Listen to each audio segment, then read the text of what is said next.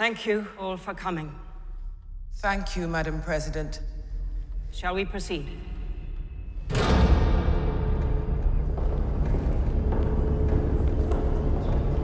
We believe in God.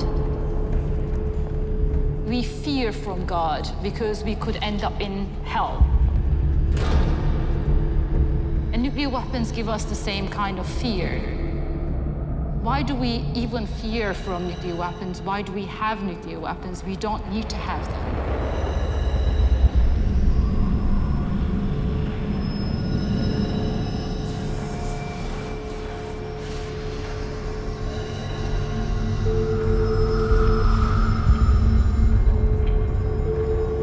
Nuclear weapons have become an instrument between men of trying to show how long the rockets are and of showing who has the bigger button.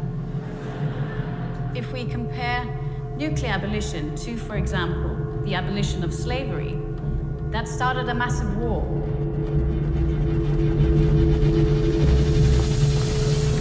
How do we stay in a position of authority and global geopolitical power if we remove all of our nuclear weapons and we are no longer a superpower with freestanding in the free world? The idea that power is weapons, power is hypermasculinity, power is being militaristic, I think that's a very gendered construction. Who is it that wants nuclear weapon? And who is it that is threatening us? Is this somebody somewhere from a different planet?